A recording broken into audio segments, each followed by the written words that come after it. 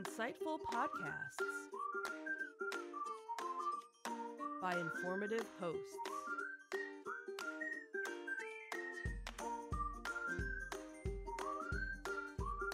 Insights into Things, a podcast network.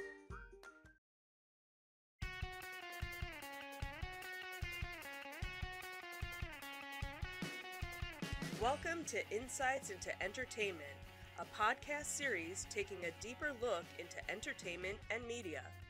Your hosts, Joseph and Michelle Whalen, a husband and wife team of pop culture fanatics, are exploring all things from music and movies to television and fandom. Welcome to Insights into Entertainment. This is episode 17, Bells and Whistles. I'm your host, Joseph Whalen, and my lovely and talented co-host, Michelle Whalen. Hi, everyone. How are we today, Michelle? I am wonderful. How are you, Joe? I am fantastic. We've got a pretty busy show today. We sure do. We're kind of all over the place. We got a lot to talk about a lot of different things today. So, in Disney Detective, we've got some information on the most expensive things you can buy at Galaxy's Edge, because what would a podcast be without Galaxy's Edge news? Absolutely. Got to throw something in there. Then we have some information on Lion King's Protect the Pride campaign. We'll talk about that.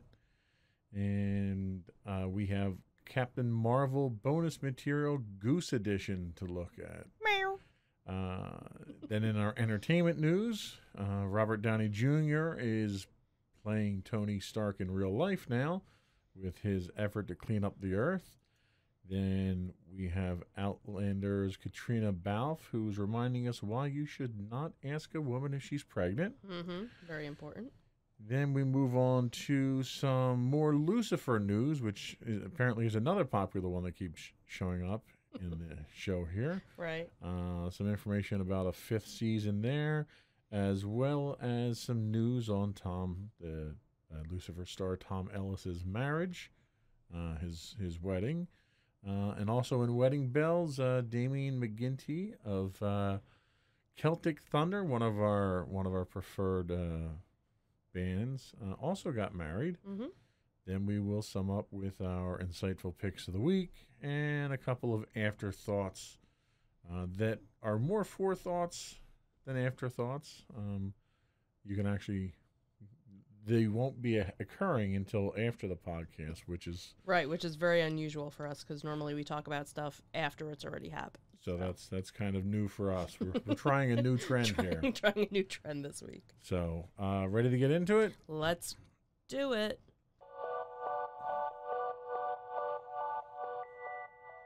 Go for Disney Detective. So one of, obviously every day there's something new about Galaxy's Edge, because it's still very new. They're still obviously doing the reservation system. Things are still kind of very tame there. There's a lot of different videos coming out about making your own lightsaber and making your own droid. And this one was actually interesting because it was the 9 most expensive things that you could buy at Galaxy's Edge. And it's like, no, we're not even talking about the $75 beer or the $42 cocktail at the cantina or even the $100 droid that you can make or the $200 lightsaber. Nope, that's all pocket change compared to some of these other items. The cheap, the bottom of the list is a Stormtrooper helmet starting at $400. Wow. Then an Imperial TIE Fighter helmet is $450. That'll set you back, $50 more. Then they had some jewelry, some royalty cuffs that were going for $450. There were a couple of different versions. There was a weave and then a rope kind that were both $450. Then Poe's X-Wing helmet was going for $665. Kylo Ren's helmet was going for $750. Then the next is the $200 necklace that is worn as a member of the House of Organa. And it's basically a replica of the necklace. It's just a pile of dust. No, it's the necklace worn by Princess Leia in the throne room scene At the end of A New Hope. Then the next most expensive is $6,615 for a First Order Stormtrooper armor, full size. Wow. And then the most expensive is a $25,000 life-size custom R2-D2. Wow. Ironically enough, none of those things are appealing to me Because there's nothing Darth Vader. Nothing Darth Vader. Like Yeah. if I could buy a Darth Vader helmet or a Darth Vader absolutely. set of armor or something. Yeah. So, but it was kind of interesting, and it kind of makes you wonder how many of these things are actually gonna fly off the shelf. Right. Or is it just, let me just look, and and I'm sure that there's cheaper versions, especially like with how Disney does their artwork. There's always the $5,000 piece, and then there's the $2,000, and then there's the $500, and then there's the $40. Right. Cheapo. For that kind of money, though, I'd expect to be able to like drive off with the Millennium Falcon or something.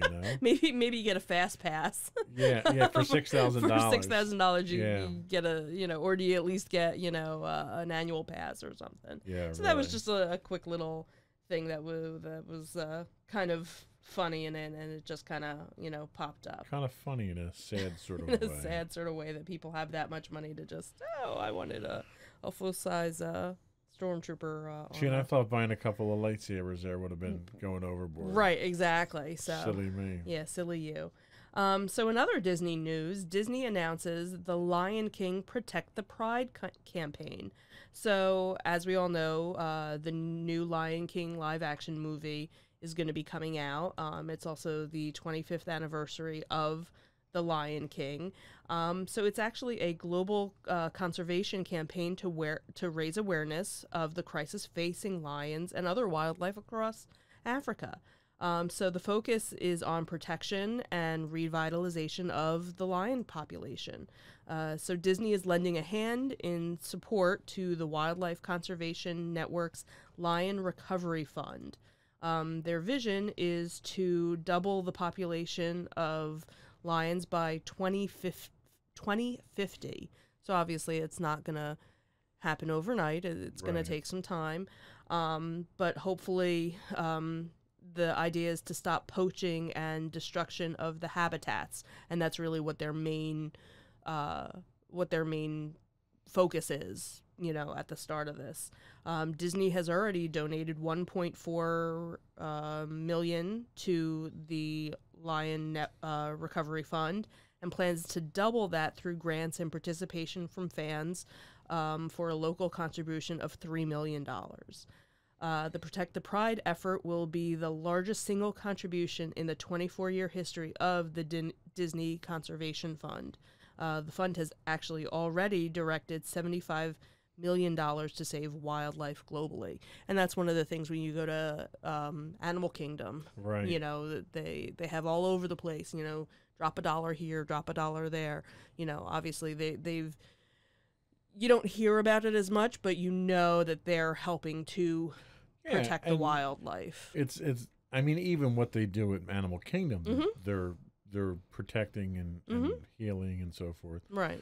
But you look at this and they make really a big deal out of $3 million. A couple of weeks ago, what were we talking about for Bob Iger's salary? $156 million?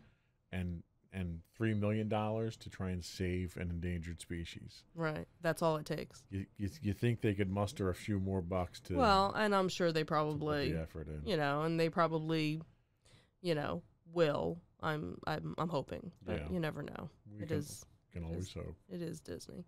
And another cute little add-on story for the Disney detective is that earlier this week it was National Hug Your Cat Day. And to celebrate it, Disney and Marvel released a variety of fun images and videos, including everyone's favorite flurkin, Goose. So they came out with this cute little YouTube video, which we watched, and, you know, I started watching. You're like, hey, can I watch? And then we watched it. Then, of course, halfway through it, we had to bring our daughter in, right. because we're cat people. So it was just a very cute video, you know, of like behind the scenes stuff and talking about Goose. And there was another article that I read is that hoping that for Captain Marvel 2, Goose is obviously a predominant, you know, character. That would be very cool. And obviously the whole reason for a lot of this coming out is that on June 11th, Captain Marvel will be available on Blu-ray. So that was kind of the tie-in for that. But it was a cute little video and little montage of our favorite. Well, it was neat tabby because cat. they actually show some of the behind-the-scenes footage and some of the discussions that they had. And there was initially, you know, a brief scene with Goose, and the producer said, "I need 200% more Goose." Right, we need 200% more Goose. So that was cute. I want like 5,000% more Goose. But yeah, Goose needs. I'm telling you, Goose needs his needs own to be, origin story. They need to remake the Cat from Outer Space, and that is Goose. Goose. And Goose is the Cat from Outer Space. That would totally work. They're remaking all the other movies now. That's a perfect opportunity. Yep. So let's start writing it and submit it so we can get our right. millions and retire. There you go. I'm all for that. So that is it for Disney Detectives, my dear. Okay.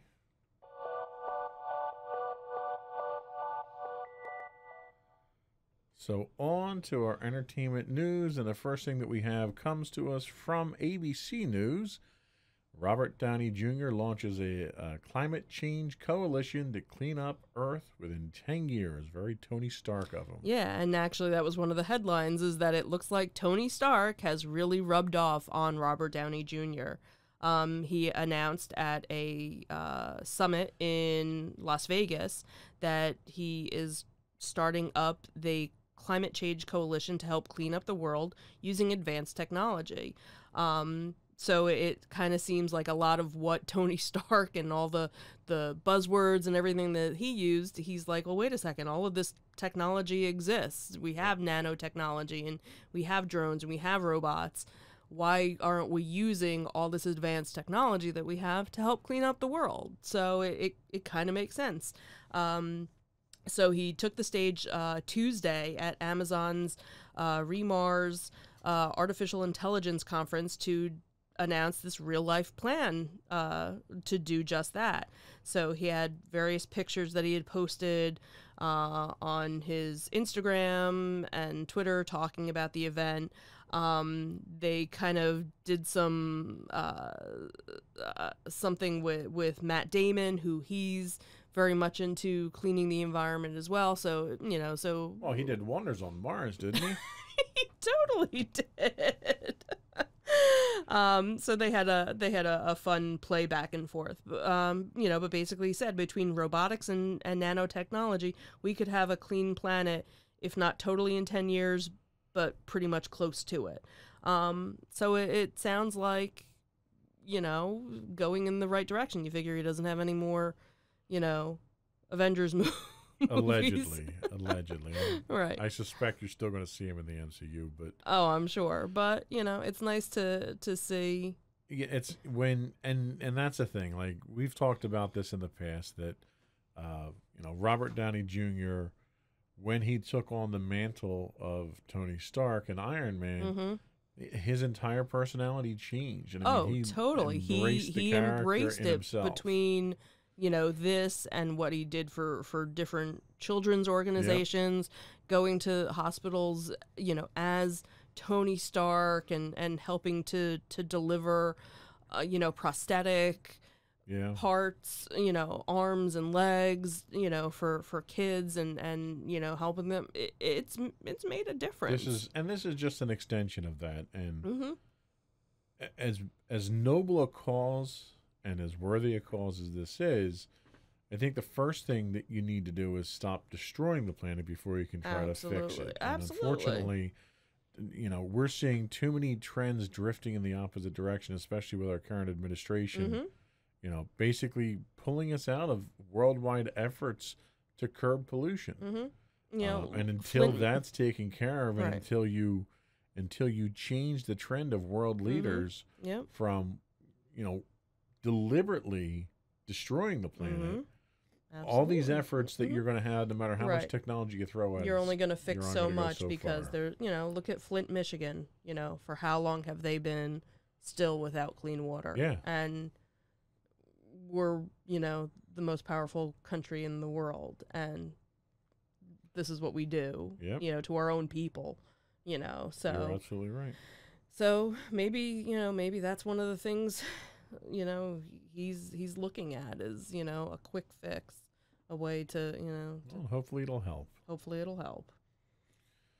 So we also were reminded by Outlander's Katrina Balfe that you should not ask a woman if she's pregnant. Why don't you explain that one to us? So there was a story that came up where the Outlander stars were at an event and took a picture with rapper 50 Cent, who happens to be in one of the shows that's on the Stars Network. And because she looked a little, she was kind of standing off to the side, all these people speculated, oh my God, you must be pregnant. Congratulations. When are you due? And basically she came out and said to all the people who think it's appropriate to ask, no, I am not pregnant. I'm just having my period and was bloated. So yeah, thanks for asking. Oh, not really.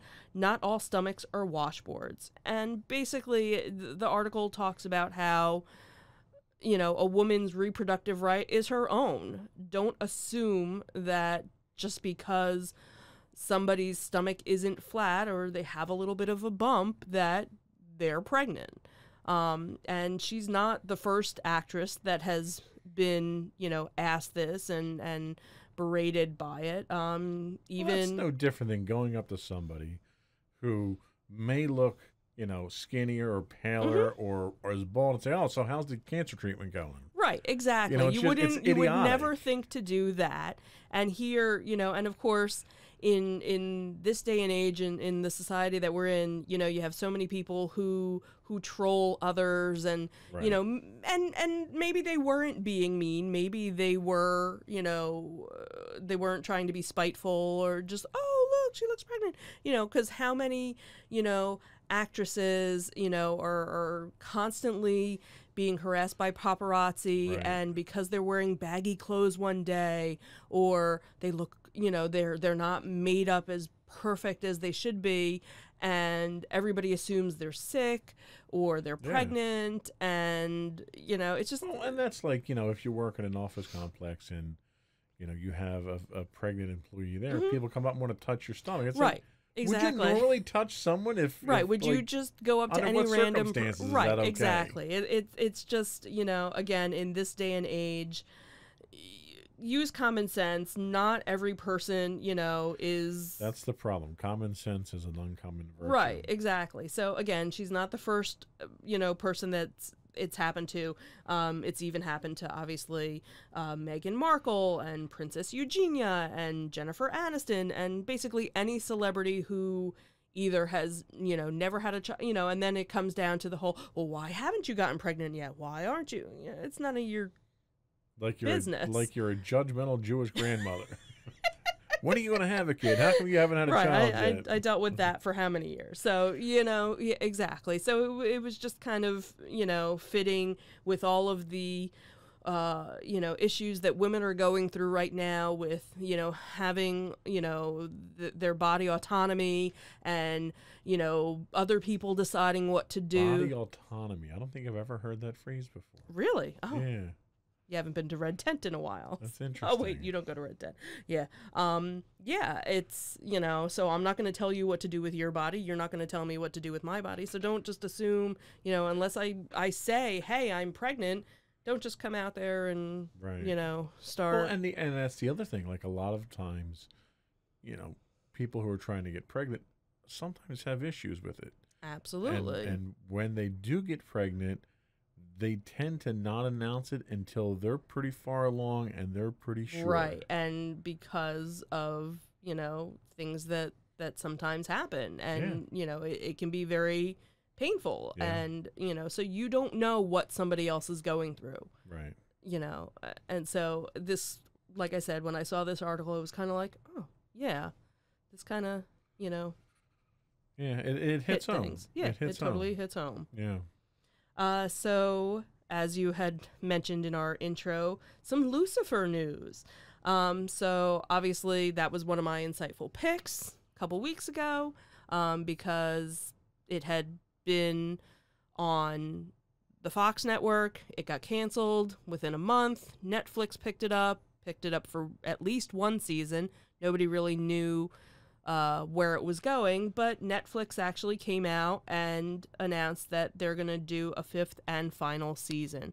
And I guess the show writers they were kind of expecting after season 3 on Fox that was kind of the end of things. Right. And they were just very happy when Netflix picked them up, so they were able to kind of move the storyline along. And even the way that they ended, because I did finally, you know, finish season 4, and the way that they kind of finished it, you could have almost been like, all right, that's how it ends. Right. You know, happy ending-ish, not really. So now it gives them a chance to really finish it how they want to.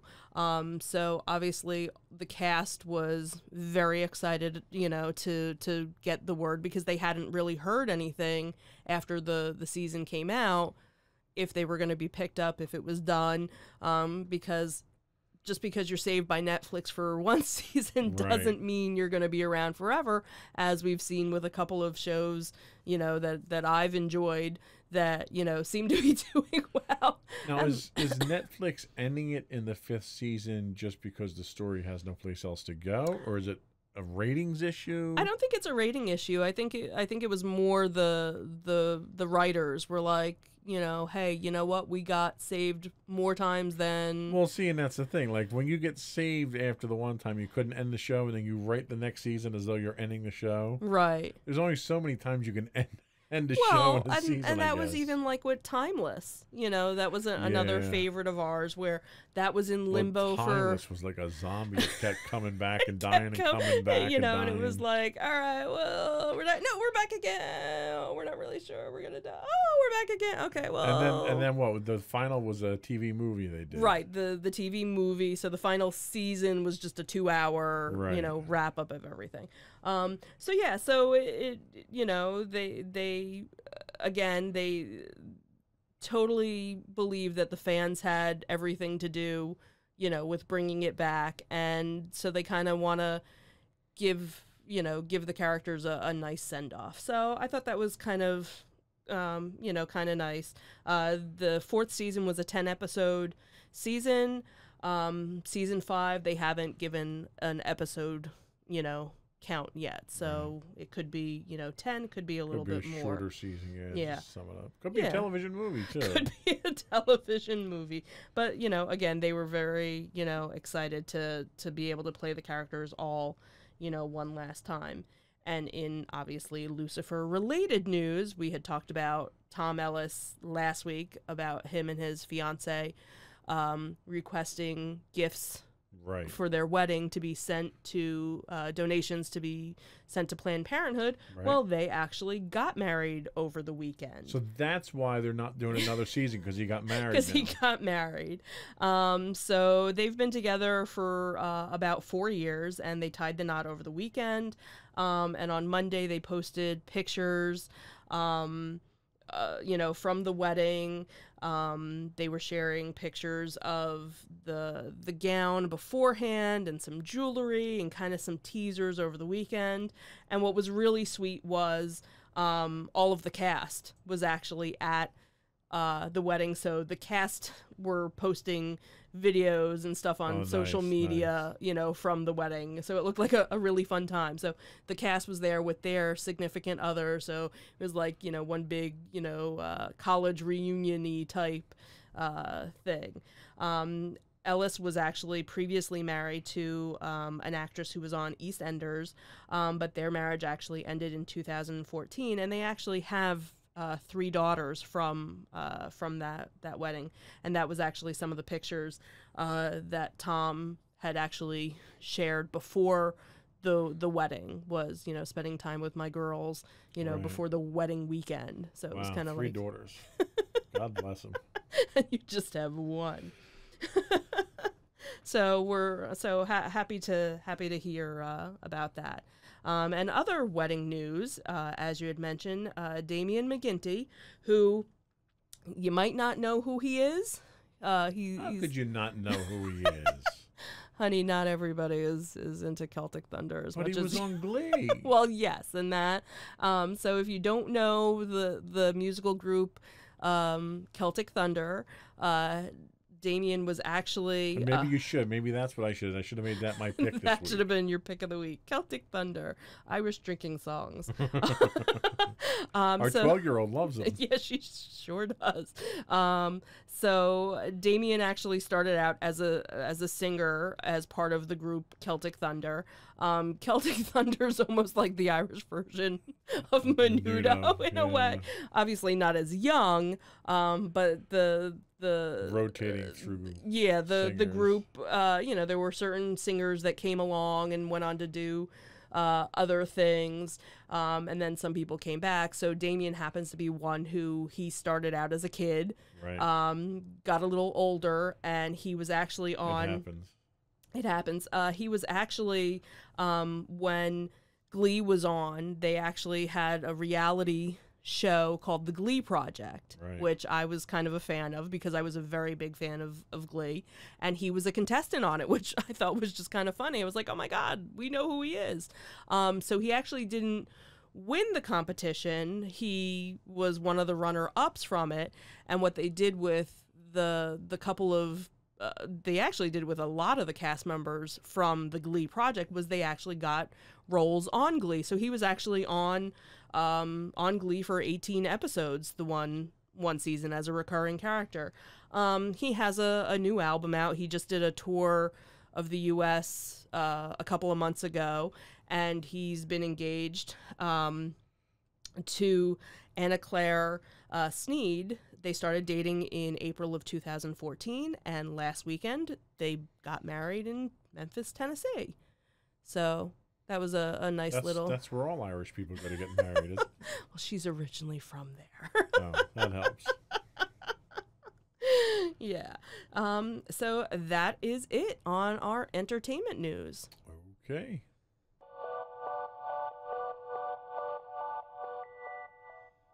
And to you for your insightful pick, dear. So since we were talking about Katrina Balfe from Outlander, I figured might as well do Outlander as my insightful pick. This was actually a show that I kind of found after I think the first season had already aired. I heard people talking about it and was like, what is this show about? So it's on the Starz network. But the first 2 seasons of Outlander are now available on Netflix. So I've actually been going back and rewatching because it's been a couple of years since I saw the first 2 seasons.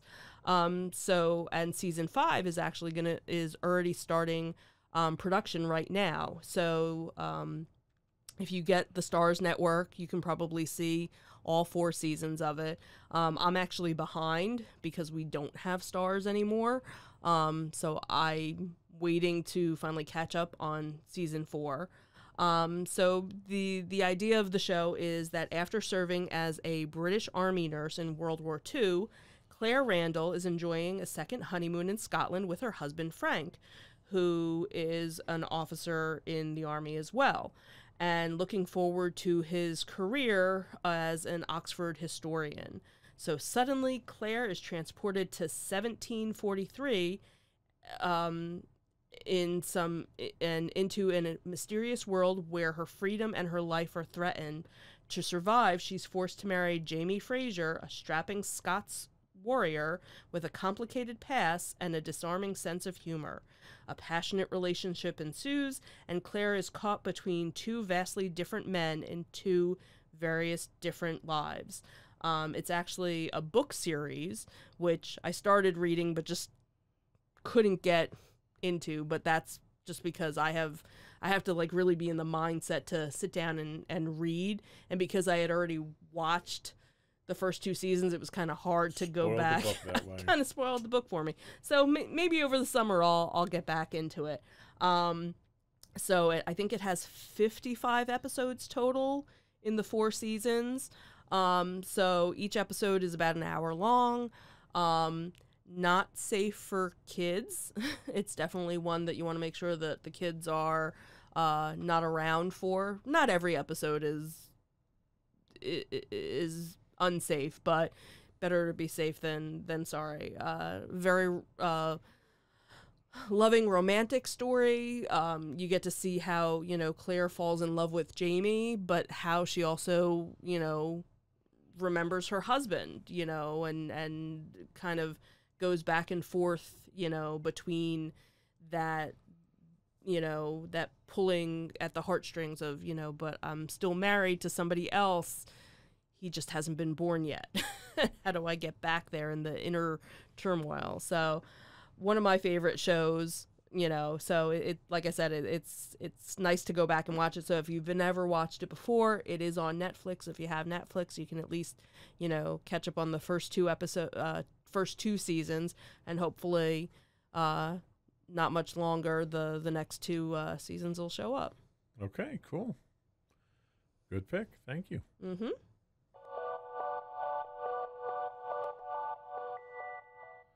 So my pick this week, we're going with history again. Really? Documentary again. Would have never thought that. You'd think listening to these that I'm boring, but I'm really not as boring as I come across. You're a fun guy. This week is a show on National Geographic Channel. It's in its first season. It's about 3 episodes in right now. They're about an hour long. Okay. And it's called Making a Dictator. A growing threat to democracies appears in the face of dictatorships. Dictators like Adolf Hitler, Saddam Hussein, Augusto Pinochet, and Fidel Castro found their way to power through similar methods. Making a Dictator examines the brutal methods and common practices implemented by each dictatorship, along with the ways in which they corrupted the countries they claim to improve. What's interesting about the show is each episode breaks down a different aspect of dictatorships. And they take the concept of a dictatorship and the personality associated with it, and they show that it's rather formulaic. Okay.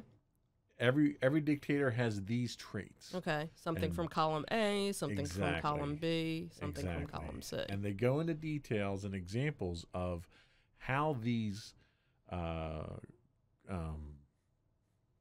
traits manifest themselves. Whether it's seizing power, and you can seize power this way, and you control the press, or you rule by fear, or whatever it is. And they take you through step by step in each episode, and they show you how various dictators basically employ these tactics. And some of them are, obviously the names I mentioned, there's some pretty brutal tactics there. Absolutely. Without even watching the show, I can only imagine what they're showing. The interesting thing is without saying it by name or directly mentioning it, there are frightening parallels between the dictators of history and just the ones of the 20th century. The dictators of the 20th century and a lot of the government administrations that we see today. Controlling the press, trying to discredit the press, trying to come up with a credible fear that you can have people focus on so you can distract from other things. Gee, I don't know anyone like that. There's a lot of things that these dictators have done that history knows that they've done. Right.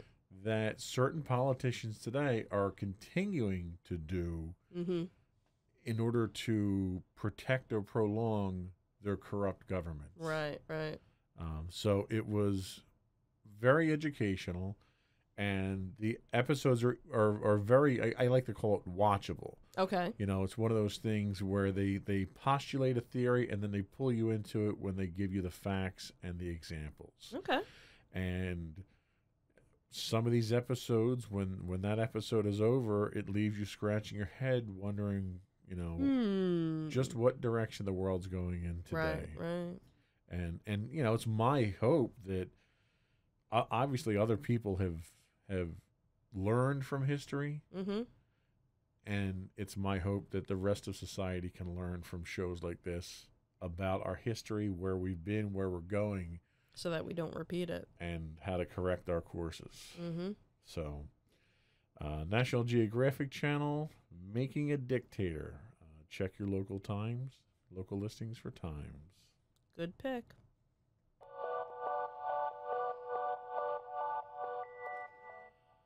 And the last thing we have is some afterthoughts. We have a couple of events that are coming up, only one of which we're attending.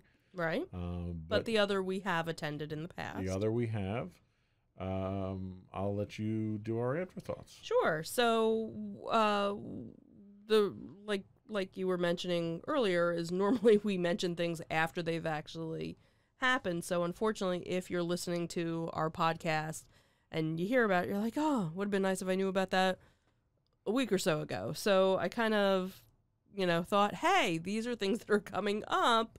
Let's talk about it beforehand. So one, that we're not going to this year, but we have been in the past and have gone many times, is Wizard World Philadelphia.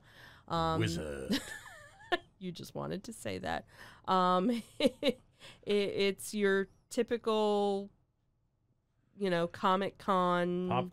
Pop culture convention. It's not just comics, it's everything. Not just comics. There's usually various entertainment people from different movies and television shows. There's usually wrestlers. There's usually, it always cracks us up, there's usually always some sort of Philly pop culture person, Tony Luke. You're like, why are you here? Yeah. And hey. Why are you here and not cooking cheesesteaks? And then where are the cheesesteaks? So yeah, that's something. I've been going to Wizards a little bit longer than you have. I first went when I had a friend who was into comics. Like, hey, you want to go? And I was like, all right, I guess so. I'm not really sure if I'm into anything. And it was a little bit more comic-y in the beginning. Then they got into a lot of gaming stuff. Yep. Now there's a lot of cosplay. There's different panels that you can, go to. Various different celebrities with photo ops. Unfortunately for us, it's priced out for us, for what we go for and how much they charge now. For us, we just don't feel it's a decent, unless you go for the 3 or 4 days that it's there, it's difficult to get into any of the panels. Right. I am not a pay for celebrity signature type person. Celebrities don't impress me enough to pay money to get them to sign a piece of paper or a picture. So we don't do that. Right. The gaming has been largely removed. We used to go for some of the Wizards of the Coast stuff that they had there, and they had some of the video game manufacturers there. That's sort of petered out. Right. So we go basically to hit the vendors and buy stuff that you can't buy at your local right, stores and that's obviously something that's a very big draw for a lot of people. If you're looking for that hard to find Darth Vader or that hard to find Lego, or the chances are you might find it there. Yep. And then there are a lot of people that are into meeting celebrities and getting pictures with them, and if that's your thing, this is definitely a chance, for you to meet, some of your idols. Right. I have a couple of friends that they're very into it, that they look forward to going every year. And then I have other friends who go just because they enjoy dressing up, and doing cosplay and seeing all the other, characters and things like that. We've kind of been staying away from it and doing more of the smaller, like we did the Greater Philadelphia Comic Con, which we really enjoyed that one, and we're looking forward to that one next year. It's a much smaller venue. We don't get as tired walking around, and doing it in one day. Yeah, Wizards is much more mainstream, and it's not on the same scale as like a New York Comic Con. Right, New York Comic Con, San Diego Comic Con. Yeah. It's not on that scale, but it's a mainstream one. They do. Right. I think they're doing 3 cities these days. They're doing Philly, Chicago, and I forget where the third city is. Yeah. LA, maybe, I don't know. Yeah, and back in the day, it used to just be the 3 days, because we even did the one year we got a 3-day pass, where we, it was just the two of us on Friday, kind of like a date day, and then Saturday and Sunday we had the kids with us, and obviously if you can afford it and it's something that you want to do, definitely do the multi-day, because then you don't feel like you're rushing to do ththings. You can spend a day doing you can plan out panels. You can do the panels, and if you do want to see celebrities, you're not standing in line the whole day just waiting, to see one celebrity. Right. Back when our daughter liked dressing up, we dressed her up and she did the kids' costume contest, and and so that was fun the one year. Things just kind of changed over the years. So I have a friend at work who he goes every year. They usually get their tickets around Christmas time because they come out and they're a little bit cheaper, whereas now if you wait to get them, honestly I don't even know, what were they going for, $65 I think, something like that. Yeah, I don't even, because we kind of made the decision between parking and tickets for 3 of us, it just So when is Wizard World? So Wizards is actually next weekend. So it's Thursday, Friday, Saturday, and Sunday, June 13th, 14th, 15th, and 16th. And it's at the Philadelphia Convention Center in Philadelphia, in downtown Philly. There's plenty of parking, garages around. It's right across from, Reading Market. So there's plenty of places to eat. If, you happen to be in town and doing other things, you might even want to... You're also 2 blocks away from Chinatown, too. So Right, exactly. So if it's, something that you're interested in doing, that's definitely something that's for you. Okay. And the other thing that is actually happening next Saturday that we are going to is Raiders of the Lost Ark in concert. And it's going to be at the Mann Center, which is in the outskirts of Philadelphia. We actually went last year. They were showing Star Wars A New Hope in concert. And it was really neat because you got to see the movie, and they had a full orchestra playing along with the soundtrack. It's amazing.